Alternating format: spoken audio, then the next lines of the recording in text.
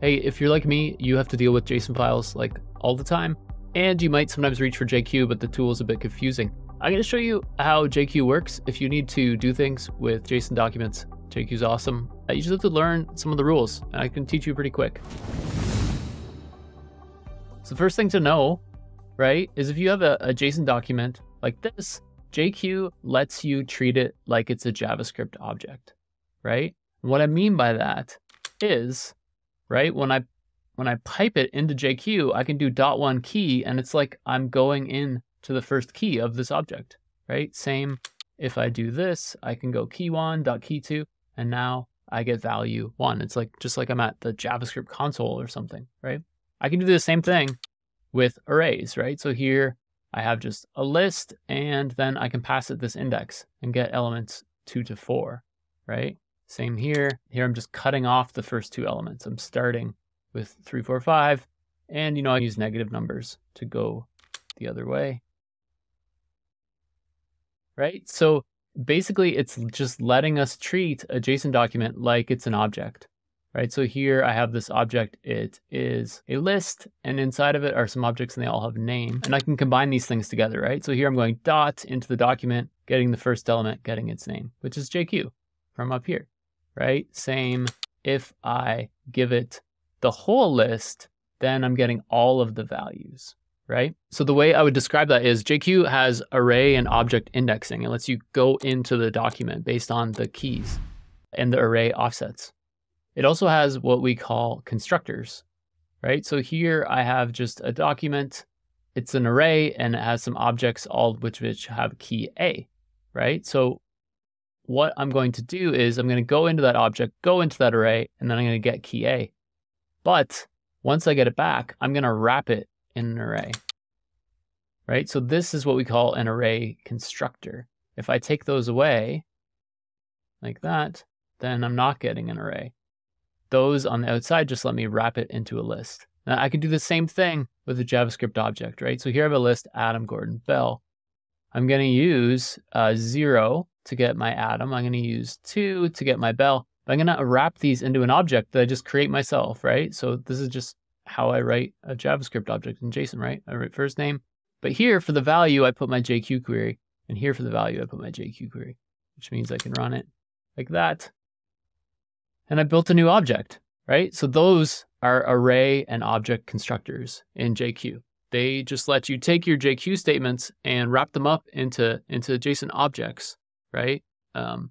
Either into lists or objects, I guess, to be more specific. There's also a shorthand that you can use for that. So I have this object here, name, use, other one, other two. If I want to make a new object that just contains the name, here's how I would do it, right? I just do .name to select that name, but then I wrap it in a new object, give it key name. That you can see down here, works awesome.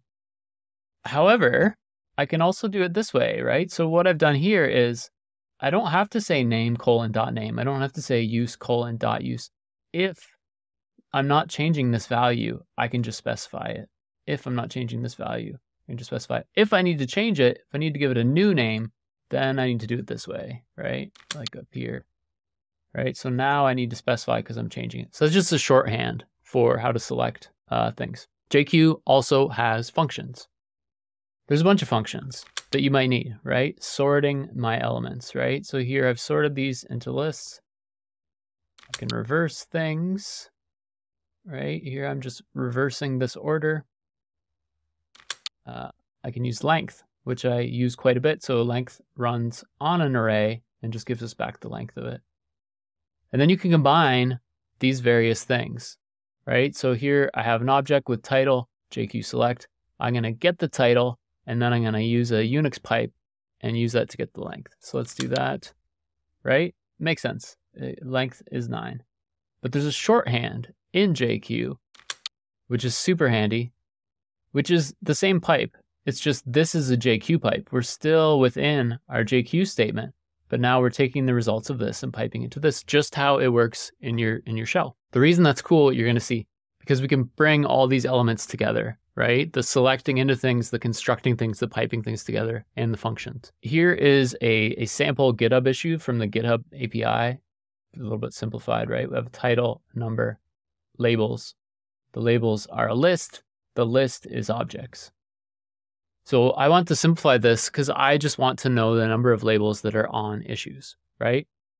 So the way I'm going to do that, I'm going to get the title, I'm going to get the number, but instead of getting the label count, I'm going to do this. I'm going to do dot labels, right? Which will return me this array. And then I'm going to get the length of the array, which in this case will be 2, right? And then I'm going to relabel that as label count. So this is just putting together these things we've done so far, right? Just a simple way to transform things, count up some elements. We're using pipes, we're using functions, etc. So that is kind of the third big thing about JQ in my mind, right? You can combine things together with pipes. And then what can you combine together? Well, the selectors and the filters and whatever, but also there's built-in functions. These are kind of the 3 levels of JQ knowledge you need to get a lot done, right? So the first one is you can select into things using keys, using offsets into arrays. You can wrap things back up into JSON objects, right? Using arrays, using object constructors.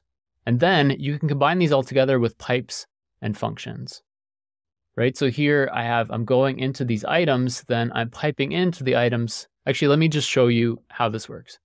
I have this JSON document, which is an object with items, which are just a bunch of numbers, right? I'm going to map into those items and then into that array, and I'm going to pipe that to toString, right? So I'm going to turn 1, 2, 3 into the string 1, 2, 3, etc., and then get the length on them, which will give me the digit count, right? So I relabel that as digit count, which is just a quick way to get kind of the order of magnitude of my items, right? Like how many digits do they have? And I get the result, right? So this is just an example of pulling all of these elements together. We have pipes, we have functions, we're mapping things, we're wrapping things. That's basically what you need to know in most cases with JQ, but you can, you might be wondering, where did these functions like length come from? Well, you can actually write your own. Here is my own length function that ChatGPT helped me write, and my own sort function. You would have to pass these to JQ before you call them. And people take this really far, right? Like this is a prime number sieve that somebody built in JQ. And it's using map and select and reduce, which we didn't get to, but you can actually do a lot with those. If you want to know about map, select, reduce, and some more advanced JQ things, check out my longer video that I'll link to, where I go into a bit more detail and use the JQ GitHub issues as an example. Yeah, so that's JQ. Those are the big things that you need to know. And if you found anything confusing, if I went too fast, let me know in the comments or give me a like.